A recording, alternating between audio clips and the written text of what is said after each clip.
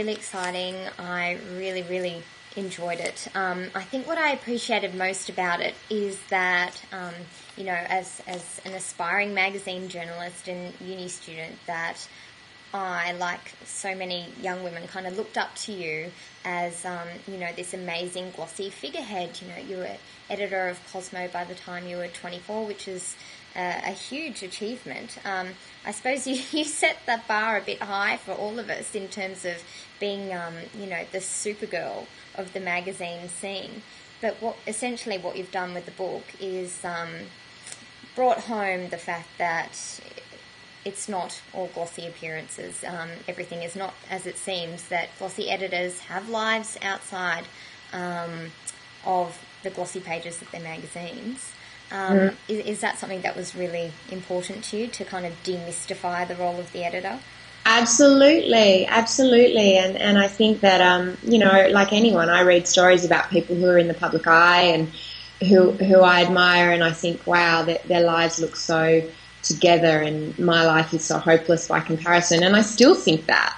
But nobody's life is like that. Nobody's life is like the glossy page of a magazine. And I think that it's, beholden on women in the public eye to be a little bit more honest in many cases about the struggles that we have and the failures that we experience and the inadequacies that we feel. And it's a common thing. It doesn't matter how glamorous your job looks. You scratch the surface and there's always stuff going on underneath that. And that's something that wasn't appropriate for me to write about at the time when I was at Cosmo.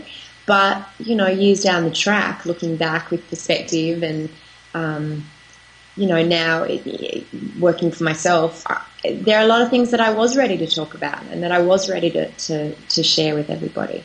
Yeah, a lot of the content's really confrontational. It's honest, it's raw, it's moving, it's kind of paralysing. Some of it you talk about a terrible relationship that you had, a really destructive relationship, your miscarriage, the torture of being ensconced at Channel 9 in the boys' club. There are all these really trying times in your life, and yet as the editor you kind of had to pull yourself together. How do you do that? Oh, totally. And, because I guess there were some good times. There's many good times as well. There was a lot of what helped me through that was the strength and the support of my staff and of my girlfriends.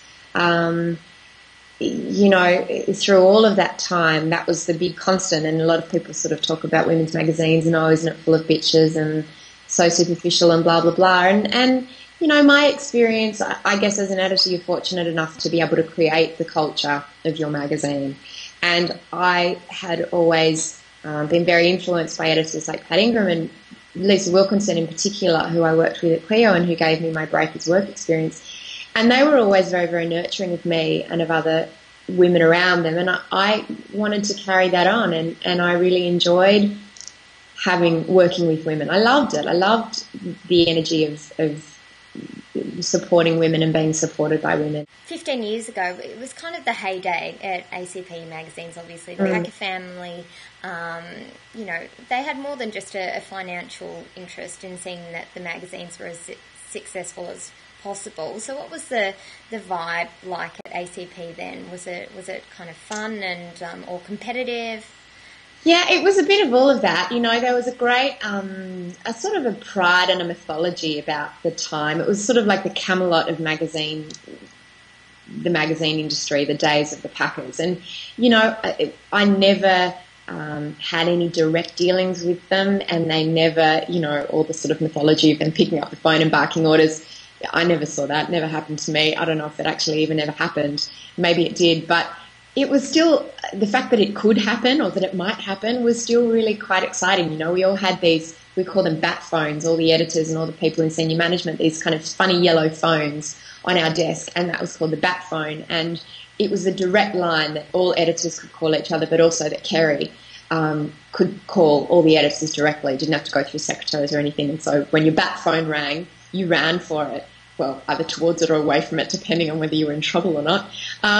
But, I think one time I picked up the phone and it was Kerry, and he put down the phone and I could see that it was him that had called. And freaked out, and I called back his secretary, and she's like, "Oh, don't worry, he just must have called you by mistake." And I was like, "Oh my God, oh my God." So, you know, there was that side of it, and there was also just the fact that magazines were in their prime, as far as particularly Cosmo and Cleo, which were the mags I was working on, and in the days of Lisa editing Cleo and Pat editing Cosmo, and sales were like through the roof, and every month who could outdo each other with something more, you know, crazy and more cheeky and more outrageous. And there was, if things, you could get away with a lot more then than you could now, you know. It's a lot stricter. Everything has to be sealed, and you kind of word certain words on the cover. And back then it was kind of, you know, we did some crazy things like scratch off. We did you know, like lottery tickets. We once did a thing of scratch off Arnie. There was a photo of Arnold Schwarzenegger in the nude. And at Cleo, we did this thing, scratch off Arnie's undies. But the paper stock was kind of too thin, and when you scratched off the thing, you scratched right the way through the page. So you scratched a big hole in Arnie. But just, you know, crazy things like that. And I remember Cosmo did an excerpt of Madonna's sex book. And, you know, we did mad things, and it was an exciting, fun time to be part of magazines, definitely. The whole body image thing is a passion that you've continued on now. Lots of your blog posts refer to it. You're not a fan of photoshopping, and you're also sitting on the body image advisory board. Where's that at now?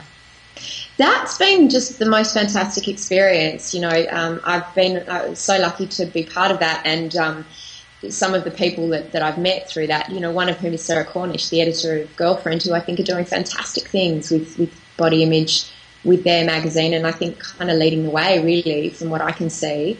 So one of the things that I've been most involved with is doing this, compiling this voluntary media code of conduct for the portrayal of women, basically. And Sarah's also been quite instrumental in working on that, and we've used a lot of these sort of unofficial aspects of Girlfriend's policies that they use behind the scenes for the way that they treat the portrayal of women. So that's been a fascinating exercise, and mixing with community leaders and healthcare professionals and people who are at the forefront of eating disorders and people from the fashion industry. It's, you know, been a fabulous process. I really, really am optimistic and hopeful that it will be embraced. On that note, thank you so much. Happy blogging, and I hope the book does really well. Thanks for having me.